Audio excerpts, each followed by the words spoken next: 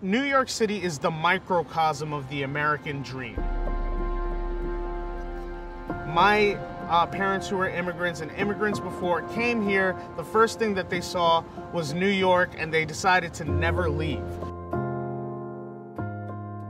They wanted to work here, make their living here, have their kids here, and establish their life here as Americans.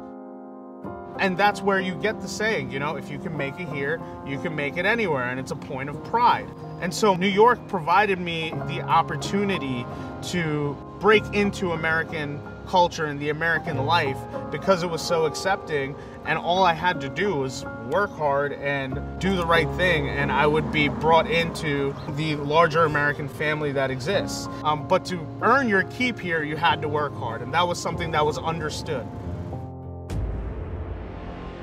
And that's being taken away now because there are folks who want to use New York as a place to serve certain ideals that don't actually help what makes New York great, which is hard work and hustle.